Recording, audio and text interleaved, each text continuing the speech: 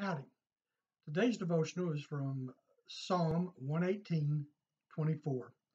This is the day the Lord has made. We will rejoice and be glad in it. We've all heard that a number of times. I have a friend named Mike who experienced some significant losses in his life. He and his family went bankrupt. Then one of his daughters was injured terribly by a car wreck by a drunk driver. Hurricane Ike destroyed his house, and later cancer claimed his wife and a son-in-law in the same year. Mike acknowledges these events and the pain that's caused him, but he refuses to cling to that pain. He realizes that doing so would only steep him in discouragement, and that's no way to live. It's a hard way to look at things. Mike is one of those upbeat type of people that I know. He loves Jesus and radiates it all the time, and his words reflect the depth of his relationship with Jesus.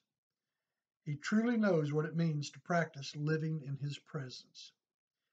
When I visited him recently, he told me that his mother had always been an upbeat person too. He said he had learned that from her. That's where he got his upbeat attitude.